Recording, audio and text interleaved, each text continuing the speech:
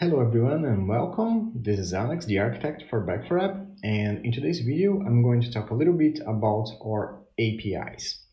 So if you watched the previous videos, you probably have seen that for every single class that you create in parse, you already have your endpoints for your APIs predefined, so you can insert, delete, query, and edit data using those endpoints.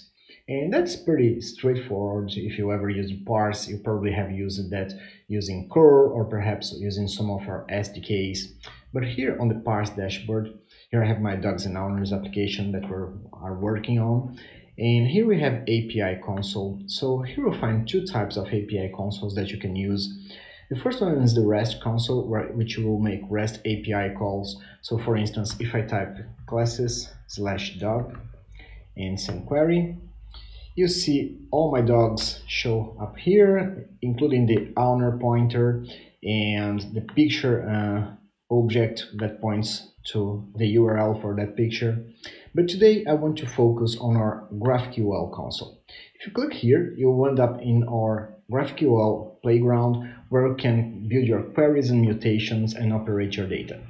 So here you will also find automatically built documentation for all the methods and classes, and also the schema that you can download and integrate into your projects. So if you're using Relay or perhaps any other GraphQL clients such as Apollo client, you can use this information here, download it, and integrate to your projects, and that will be consumed by those projects and automatically integrated. But what's really cool about this is that it can help you build your queries and mutations and rely on autocomplete to help you do that. So back to my database browser, here I have my dog class where I have 3 dogs at the moment. So let's build some queries on that. So if I come back to the GraphQL console and start typing query, let's call this query get dogs. And if I option space on a Mac or control space in a Windows machine, it will show me all the options that I have to retrieve data for this query. So I'm going to look for dogs, and inside my edges, I'm going to node which will essentially loop for every one of those dogs. And then I can put the information that I'm looking for. So let's say I'm wanting the name of those dogs. If I just click play, you see dog 1, dog 2, and dog 3. And I can compose this query as much as I want until it meets all my needs. So I can, for instance, retrieve the age, and if it's an adult or not. There you go. But since I'm here, I can also retrieve information about pointers and the relations that I have inside those classes. So for instance, here I have the owner of the dog. But if you see a red mark here, it says there's something wrong with this line, because this is an object, so it must explicitly tell what information about that object I'm wanting. So I want the name of the owner, for instance.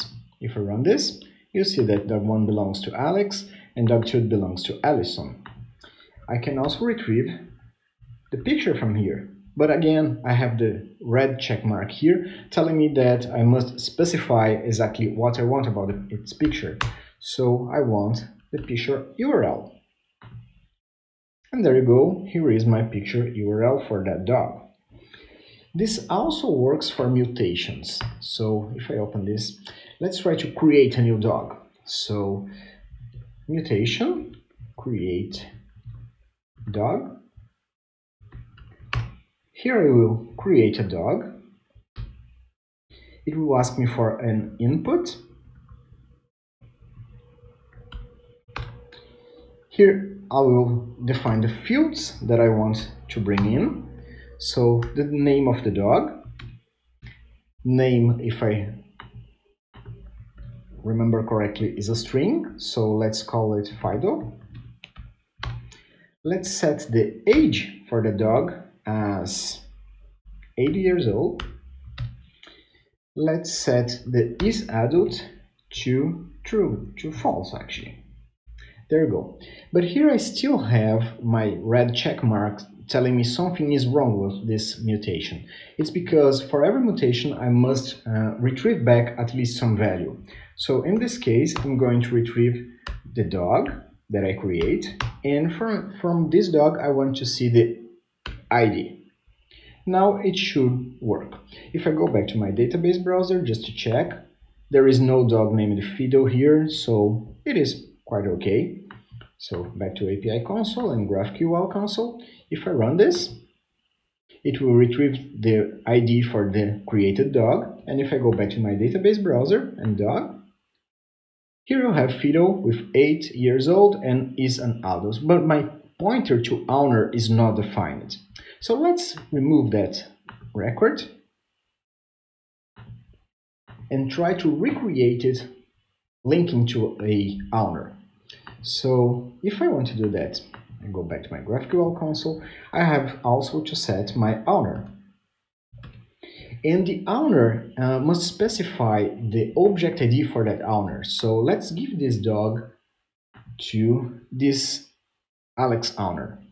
So I'll need to copy the object ID, come back here, paste it. It actually must be a string, and oops, sorry, this is actually wrong. I must link with an existing owner. So I'm going to link with this object ID here. So if I run this again and go back to my database and owner, oops, dog, you see that Fido is again 80 years old, is adult is false, but it's now linked to the Alex owner. So when you're building your mutations like this, you can both link for a existing owner, or you can create and link a new owner. So this is how you operate your queries and mutations using our GraphQL Playground. But this goes much further than this.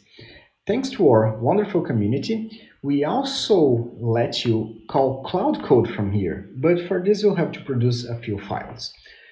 So I'm going to my Visual Studio Code here, and I'm going to create a few files in here. Let's create a new file. This file must be named schema.graphql. And inside here, I'm going to extend my query type and tell with the reserved word resolve that I want to resolve to some cloud code. So we're going to type extend type query. There you go. And I'm going to call a function called hello. And for this, I'll be retrieving a string. And I must put my @resolve. So essentially what I'm telling here is every time I run a query and inside that query I query for hello, it will resolve to some cloud code and retrieve a string. So now I also have to produce the cloud code that will return that string. So I'm going to create another new file. This file must be named main.js. And inside here, I'm going to define a parse cloud code function that will be called for that resolve method. So parse dot cloud dot define, and in here I'm going to give my method a name, so hello, and this I'm going just to arrow function to hello world. I'm going to save this, back to my parse dashboard, go to Cloud Code Functions, click Add, and let's add both of our files in here. So the schema GraphQL will be in the public folder, so I have to drag and drop it to the cloud folder as well and deploy. Takes a couple of seconds. There you go.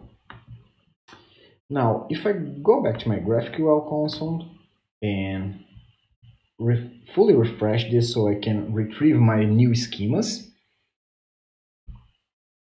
There you go. Here I have to check my HTTP headers. It must be contained in order for me to run this cloud code, the application ID, and for depending on the cloud code that you're going to execute, the master key must be present as well. So in here I'm going to query hello and hello, which is the method that I wrote in there. So if I run this, there we go, hello world. So this makes the GraphQL console one of the most powerful ways you have to integrate your cloud code to your GraphQL calls. This has actually no limits on what you can do, because you can integrate the schemas to your project and deliver all the business logic to GraphQL calls running cloud code, which is, as I always tell, scalable and secure and error tolerant. So this is pretty much what I have to show you for today. It gives you a good introduction, and you can start playing around with GraphQL and calling cloud code from there. And on our next video, we're going to talk a little bit about cloud code validation, which is a new feature that's coming out on Parse 4.4, and it makes really amazing how you can respond or not to API calls depending on validation. I hope you liked this video and hope to see you on the next one. So see you soon. Bye bye.